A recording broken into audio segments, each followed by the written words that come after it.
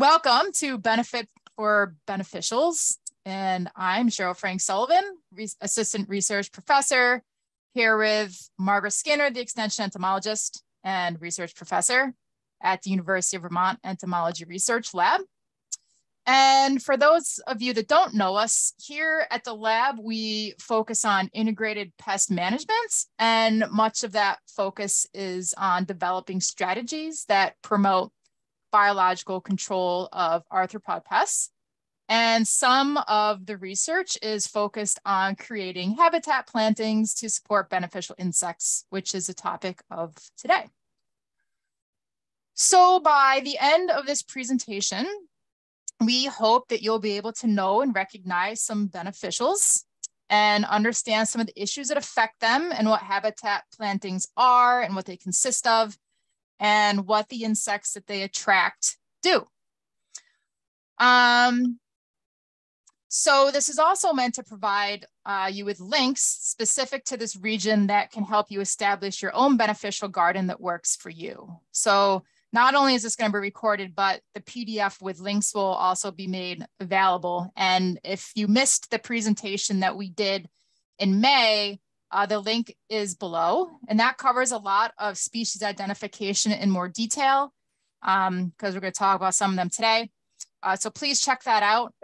We incorporated most of the questions that you had into this presentation to the best of our ability, but if they're not answered today, they should be in that presentation below. So Cheryl, wait a minute. So Kim can't hear you. Oh. And I'm not sure why that is. I'm not terribly technologically literate. Can everybody else hear me okay? Yes.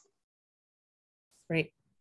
Yeah, I can hear you too, Cheryl. Kim, what you can do is next to the little microphone icon it's typically on the lower left-hand side, you should see there's a little arrow button next to that, and you can just click on that, and I think there's a troubleshooting audio settings piece, and that should help. And if that doesn't work, you could go out and then come back in and see if that works. That helps. Yeah, we also have a call in, so you can switch to phone audio too, right on that little button too. Okay, sorry. Thank you. Okay. Moving on. So just as a quick reminder, beneficial insects provide valuable services such as pest management or pollination. And generally they're broken down into three categories. There's predators that attack and eat their prey. There are parasites and parasitoids that lay eggs either on or within a host. And then there's pollinators that are pretty much anything that visits and disturbs a flower. And some of these actually serve multiple functions and function as pest fighting pollinators. So real quickly, many things are threatening the health of our beneficials. I'm not going to cover them in much detail, but there's the combined effects from things like habitat loss, pests and diseases, exotic invasive species, pesticides, pollution, and of course, climate change. They're all taking a toll. And it's kind of tricky because the impact of a lot of these on pollinators is very complex, and it affects different species differently. And it's really hard to say how much an effect that these have because there's a lack of long-term data sets that actually demonstrate the population declines. So nonetheless, habitat loss is a top threat to predators and pollinators and parasites. And just like us, beneficial insects need good places to live and reproduce and hide from predators. Things like urbanization results in fields where wildflowers were once abundant. So we need to be diligent in restoring those lost habitats to provide these new areas for foraging.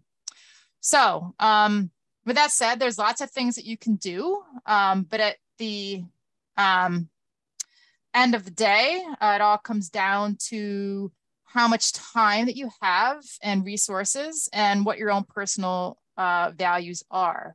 So it's really important to recognize the key beneficials. So you actually get to know what they look like. And you really need to use pesticides very carefully, and it's essential to read the label. And it's interesting because we get a lot of calls from people that really fail to read the fine print on the chemical pesticides.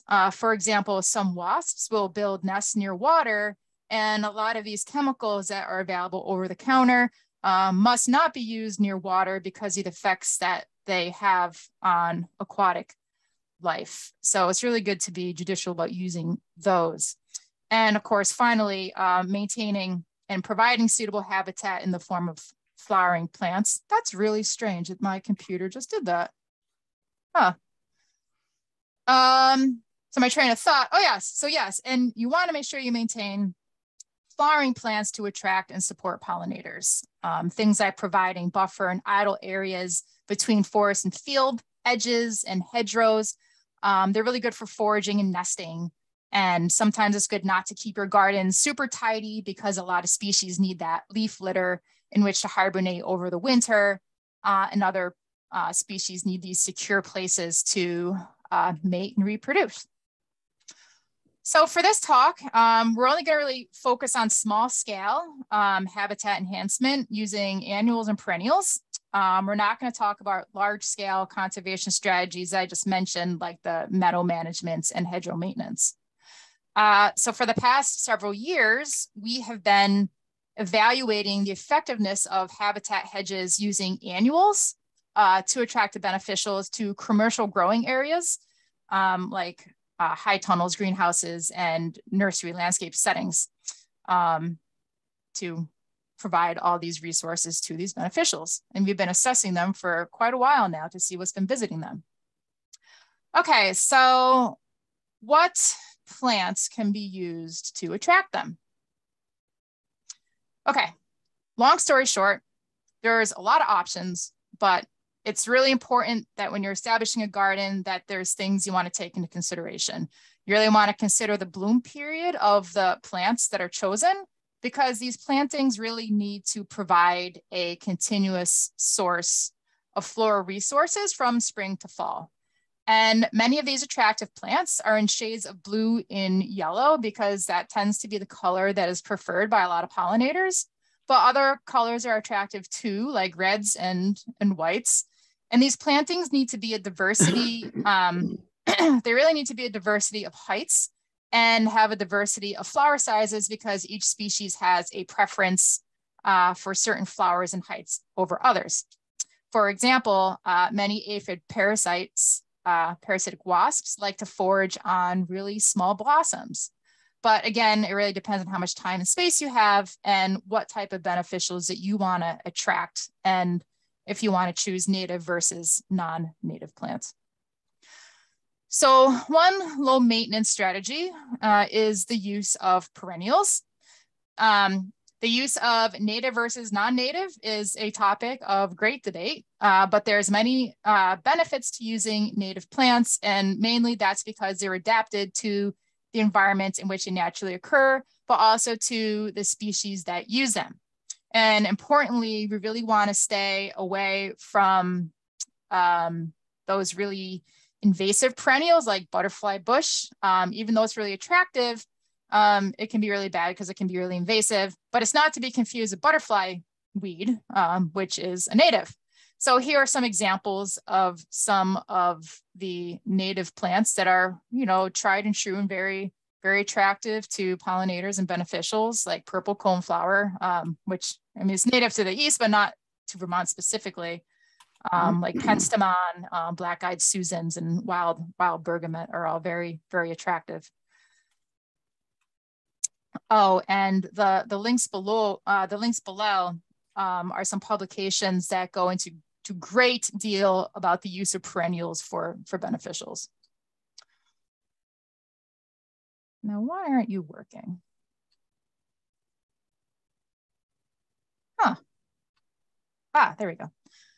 Okay, so like I just said, there's been a ton of work done on the use of perennials for pollinators, but this resource in particular is very informative for Vermont. And it's great because it's in a table format, it's multiple pages long, and it really summarizes the needs of each plant in terms of sunlight availability, their sunlight needs, their heights and bloom periods. And I really encourage you to check this out if you haven't already seen it. It's just fantastic. So another option is to make a garden of annual flowers. And here are some examples of flowers that we've been using that we found to be quite attractive. There's firewheel, zinnias, sunflower, marigolds, plain coreopsis, cornflower, purple vervain, alyssums, cosmos. These are great. We've been using these. They'll provide a diversity of floral sizes and heights. And these really bloom midsummer through frost when they're established by direct seed. And they make really beautiful cut flower arrangements. And at the time, that was a primary function of testing these because they were for growers that already grew these for cut flower arrangements. So there was a little economic incentive there. But some of these like alyssum and marigold will bloom earlier if started by seed inside, before the last frost. And with this, we put a lot of brochures at these locations to encourage the public to consider starting their own habitat hedges because they are quite showy. And with a lot of these fall blooming plants, we really hope that the beneficials will overwinter in the vicinity of plantings to emerge in the spring, ready to provide pest management and pollination. For an example, bumblebee queens, they survive winters after mating in the fall, and then they establish new colonies in the spring. So they really need those fall resources in order to make it and do their thing. So the next few slides are examples of some of the habitat plantings that we established. And first, I really want to give a special thanks to this year's demo habitat strip host farm. It's Honeyfield Farm. And the weather person was just really wrong about the weather today, which is really disappointing. But of course, if we went on there, it probably would have rained. So it's kind of a double-edged sword. But either way, their farm's it's a 35-acre farm in Norwich, and it's the home of the former Killdeer farm. It's run by Valerie Woodhouse and Eli Hirsch. They used to be part of Riverberry Farm in Fairfax. And they grow 15 acres of certified organic vegetables and distribute them at their farm stands, CSA, and farmers markets. And they are certified organic. And they also have a really awesome selection of greenhouse ornamentals and perennials. And they use a lot of biological control agents in general. And they're just wonderful folks. And they're really sorry that the weather just couldn't make up its mind. But either way, they have a lovely 100-foot strip there. Of course, a drought was pretty tough down there this time of year. So a lot of sunflowers really liked it, and some of the other ones not so much so, like alyssums, because alyssum sometimes doesn't like it when it's really hot and dry. But it's lovely, and it was buzzing with activity. And they do have a farm stand there, and you can do self-guided walks. So please check them out if you can. Okay, here are some examples. And okay, so here's some examples in high tunnel crops, some different flowering arrangements, particularly alyssum, dills. There's some other plantings. That was from another project, but you can see there's some habitat strips in some herbs, as well as some tomatoes. And here are some of the strips along greenhouse and nurseries in their settings. There's one in the bottom left-hand corner was established for mum crops. And the top is next to perennials, and also in mums in the fall. And this lovely site we talked about earlier, we came across this down at the Quinlan's Covered Bridge in Charlotte, and Margaret found it last week when she drove past, and I just had to go down and take a look at it and take some pictures. And we just love the fact that there's a unbelievable beneficials poster next to the Master Gardener extension sign. So 10 thumbs up to those who created this. It's beautiful. We love to see it. Okay, and here are some of the demo boxes that we have here at the Entomology Research Lab here in Burlington off Spear Street. If anyone's around, you're more than welcome to drive by and take a look at these. We're right off Spear Street, 661 Spear Street. This is something that we are monitoring using blue vein traps, and blue vein traps are a very popular way to sample for flowering beneficials, particularly bees, because bees are really attracted to the blue and the yellow. So we're trying to make a reference collection to catalog the exact species that are visiting this habitat strip, because sometimes it's really hard to visually inspect them because they fly around so quickly. It's hard to get a definitive ID on the fly, if you will, on the fly, no pun intended. So please check these out if you get a chance. Okay, so bee boxes, a lot of these sites, we put some of these bee boxes in just because it added an additional attractant for the public to view. And also it's really good to provide suitable habitats for bees that nest in tunnels and cavities. However, these can have some drawbacks because these houses can attract and allow the establishment of parasitic wasps and flies. So they really have to be maintained and cleaned annually. The links that are below talk all about that if you wish to do the bee box thing. And in this picture is actually really interesting. That's a solitary potter wasp, and it's a cavity nester, and it's a predator of caterpillars and larvae of other insects. And they actually really like these bee boxes too, it discovered. So yes, not only bees use them, but other beneficials as well. So that one decided to take up residence right there. Okay, so what has been visiting these hedges? The last time we analyzed our data, we found out that a lot of orders visit them, but primarily it's the bees and the flies, and they really comprise over half of the visitors to these. And if you look a little bit more closely to the breakdown there, let's look at the Hymenoptera, or bees and wasps. Bees were the primary constituents, followed almost equally by large and small wasps. And a lot of these small wasps were parasites of aphids, where the larger ones like hornets are predators of caterpillars and beetle larvae and other larger pests. And here is a video that for some reason is being a little finicky here. There you go. So here's a video of some of the bees that we found visiting on a nice, bright, blue, sunny day.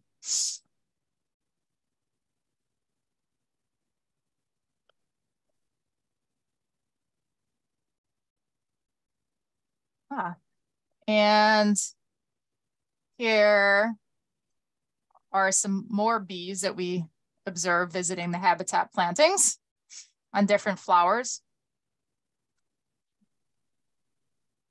On the cosmos. Whoop, that's a little blurry. Oh, there it is.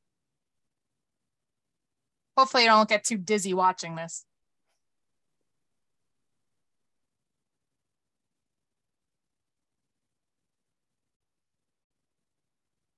There's one on the bachelor button.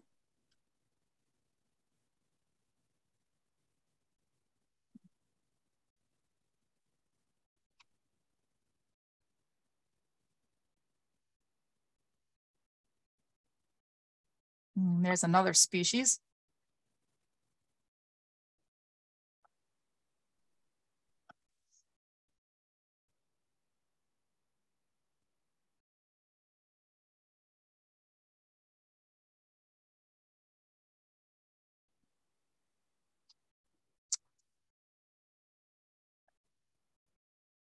Oh, there we go. Okay, so I'm not going to spend a lot of time on the bee groups because I want to refer you to the presentation that we mentioned earlier, because it covers all of these in great detail. But what I will mention is that they come in a lot of different shapes and sizes, and they all vary in their nesting strategies and if they're solitary versus living in colonies. But generally, they fall into the basic categories that are listed on this slide.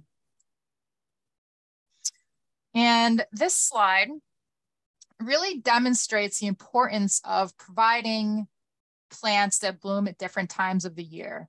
So each bee species or category has these peak activity periods during the snow-free times of the year. And the chart that is on the right, it's in respect to fruiting trees, but you can see that the categories of bees are active at different times. It's really fascinating. And the links that are below are great because they provide a lot of detailed ID charts and keys to help you identify what bees are visiting your habitat plantings and what time of the year. So I encourage you to please check those out when you can. Okay, so parasitic wasps. Although many are tiny and they have a very limited role in pollination, unlike their larger relatives, it's really essential that they feed on nectars in order to produce eggs and have energy to find hosts. So some of these are commercially available to purchase, like the egg parasite trichogramma and the aphid parasitoid ophidius. But many of these occur here naturally, and they lay their eggs on or within the host, and then the larva develops inside, and it predates on the insides of the host as they grow. So as they develop into pupa, they're encased in these mummies, which are shown for the ophidius. That's looking a little blurry actually on my end there. Oops. But anyway, those brown things are actually mummies, and that has a developing pupa in there. And the prayon, they actually put the mummy on a little pad because they kind of come out to pupae underneath it. But it's really cool. But for the most part, the adults feed on nectars, but some of these small wasp species actually will host feed as well. Okay, so next we see a lot of flies. So the flies that we've observed, most of them are syrphids, which are very important pollinators, and many provide pest management by predating on aphids and other small pests. And to a lesser extent, we saw tachinids, which are parasites of beetle larvae and caterpillars. And then there's a bunch of others that do a whole bunch of other things like pollination, but probably do not provide much pest management. And just to recap, some important differences between flies and bees and wasps are that flies only have one pair of wings, and bees and wasps have two pairs. So they have 4 wings versus 2 wings in total. Oh, look at that. That just moved forward. Well, since we're moving forward anyways. Okay, hoverflies. Hoverflies are incredibly diverse, and they're fairly easy to identify on the fly because the adults hover over the flowers. And these mimic bees and wasps to scare off predators. And to tell them apart from bees, other than the fact that they have 2 wings, they also tend to have very short, stout, bristle-like antennas, where bees tend to have much longer. So as adults, they feed on the pollen nectar and nectars of plants, and their larvae or maggots are actually predators of many aphids and other soft-bodied pests. And some of them actually will consume dead and decaying organic matter as well. And in cold regions, they overwinter in the pupal stage and emerge as adults in spring. But in warmer places, they'll overwinter as adults. And for many of these species, it's really unclear how their overwintering strategy kind of works. So it's because there's so many species, but they're very fascinating. They're very important. And they're really important pollinators, some more so than bees, like at really high latitudes, because they can adapt to quite a wide range of climates and elevations. Okay, so this slide shows examples of several hoverfly species that we commonly see here in Vermont.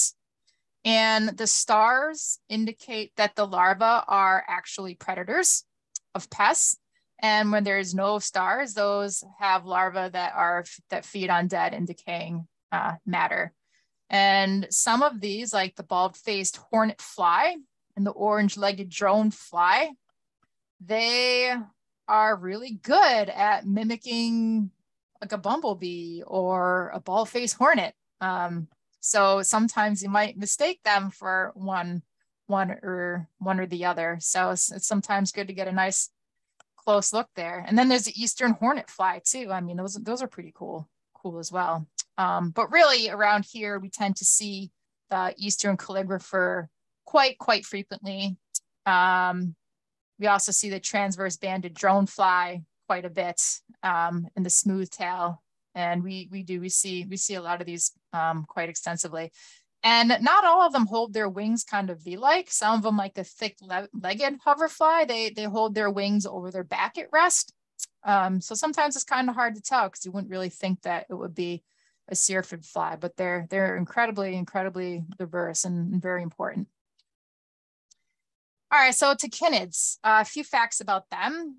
They're really mostly nondescript black or grayish flies, and they could be mistaken for house flies, but in general, they're much hairier. They're parasitic on a wide variety of insects like spongy moth caterpillars and Japanese beetle adults. For example, the winsome fly is a tachinid that was native to Japan, and they were actually released in the wild in the early 1900s to combat the Japanese beetle.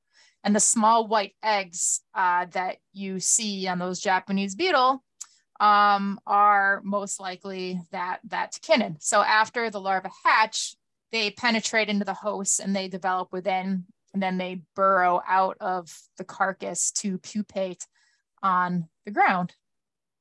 Very fascinating. Okay, so a lot of true bugs are actually sap-sucking insects that damage plants and are plant pests. But some of them are predators on soft-bodied insects, and they prefer to suck the juices out of the prey instead of plants. And the minute pirate bug, or Aureus insidiosus, is one of those.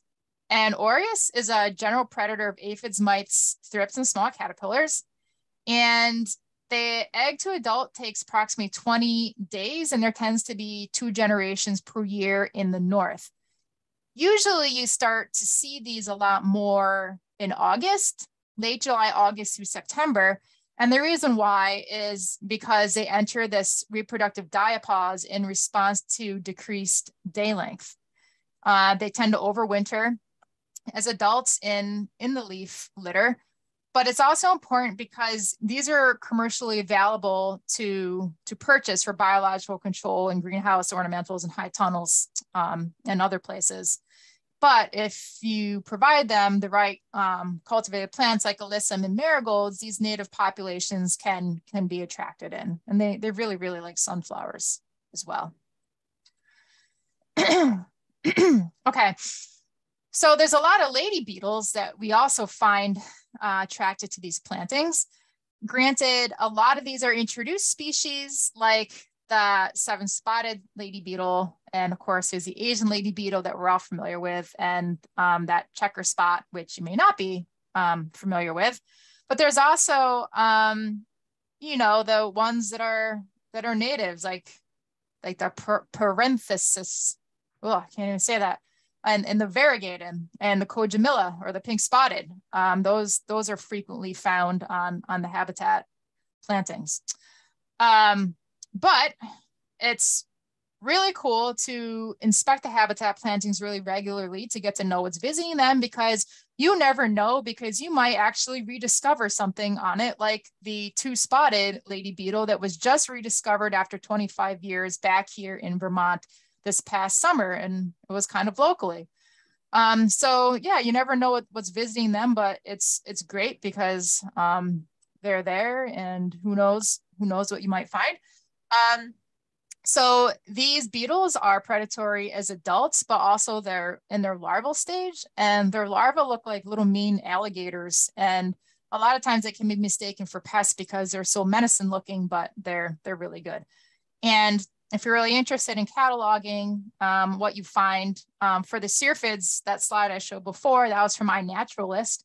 That's a great resource in general. I mean, it's fantastic. And also there's the Vermont lady beetle project, and that's also something that's on iNaturalist, and it's the Lady Beetle Atlas.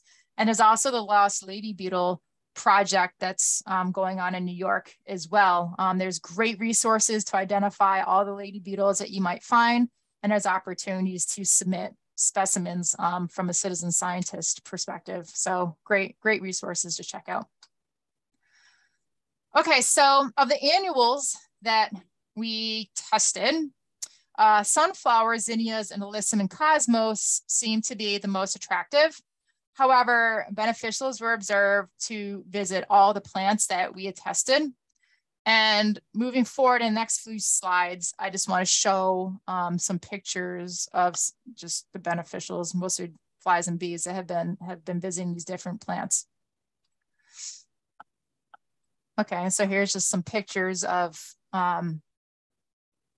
bees and syrphid flies that like to visit the firewheel or zinnias.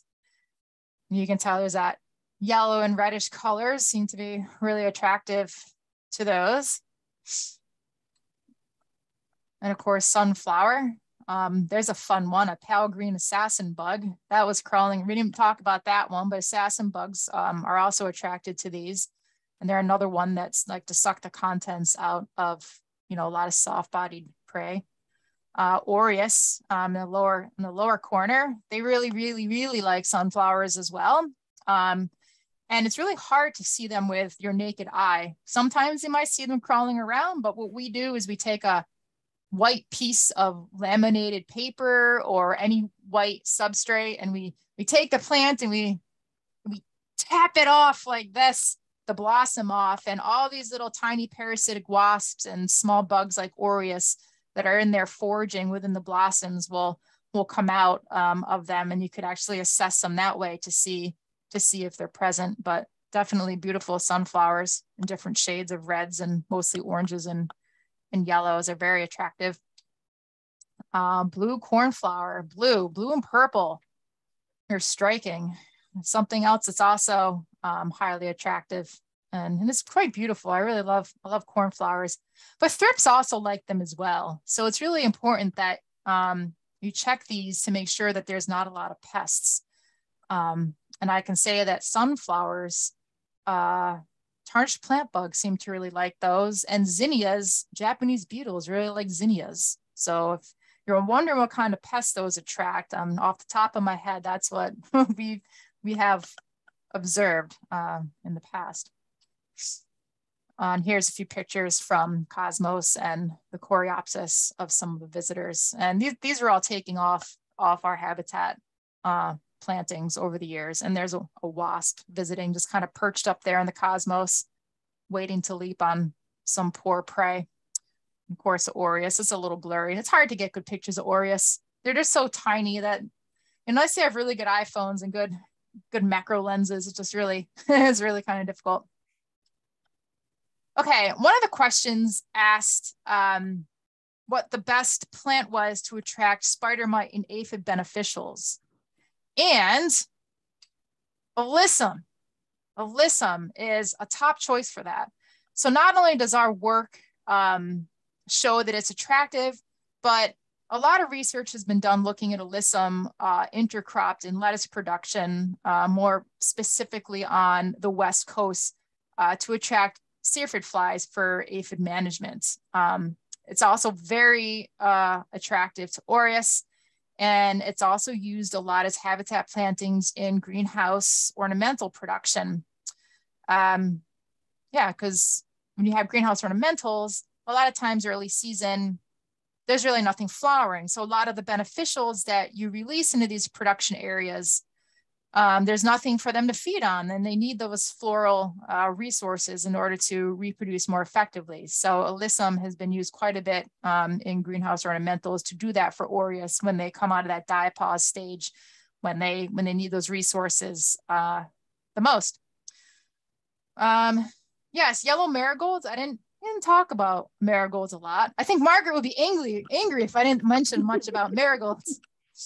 But marigolds are also very attractive to Aureus in our plantings, but it's also attractive to thrips as well. But a lot of smaller arthropods can do well within marigolds. On here is, oh, you gonna play? Let me see. And here is a wonderful hoverfly hanging out on alyssum.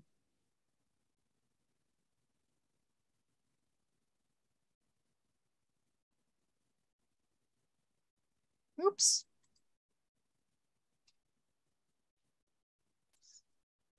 Okay, so one last remark that I want to mention about gardens is that it's really important to delay the removal of debris, because that can help out a lot of beneficials. So you have things like stem nesting bees, like leaf cutters, mason, and those carpenter bees. They really like those hollow, pithy plants. And these are some examples on this slide of some of those pithy plants. Yeah, we switched from annuals to perennials here. But it's just good to leave those dead flower stalks over the winter and stuff for them to hibernate within. And the same thing can go for those annual plantings, because it provides some refuge, unless you find they're becoming a real issue with pests. Like with the annual plantings, you might have to rotate them someplace else if they become too, what is going on here? If they become too much of an issue with pests. But if you have these, and you should wait till over spring to cut the dead blossom heads off, because you want to leave those stalks for those females to lay eggs in, and you want the larvae to develop. And the same can go for delaying lawn mowing also, because it allows for those early flowers early on. So there's a lot of options there with delayed mowing. Same thing with goldenrod. That's also something that's very attractive later on in the season. So something to consider, leaving some of that for your beneficial buddies. Okay, so really the take-home message is that you can make a difference for the survival of these beneficials, and you can build your own beneficial community within your garden and beyond. And you really want to monitor these for beneficials and pests, just to make sure everything's in check. And you never know when you might rediscover one. And it's important to have, you know, those observations on plantings and to record them, because you never know. You might find something that's been lost for a really long time might just pop up again, because more people are providing habitat to encourage them to come back and to reestablish. So it's really important. And I mean, it's really overwhelming, all the flower choices that are out there, but the resources, oh, what is going on? But the resources are available, and a lot of them are in the links that are in this presentation, as well as this presentation. There's a lot of links in this one as well, and it also talks more in depth about the different bee species and other beneficials that are attracted. But hopefully now you have some more resources to build a better beneficial garden. Oh, look at that. Speaking of more resources, here's more resources, but a lot of them very specific to this region. And that is all that I have to talk about in the slides. So thank you very much. This was great. And thanks for coming.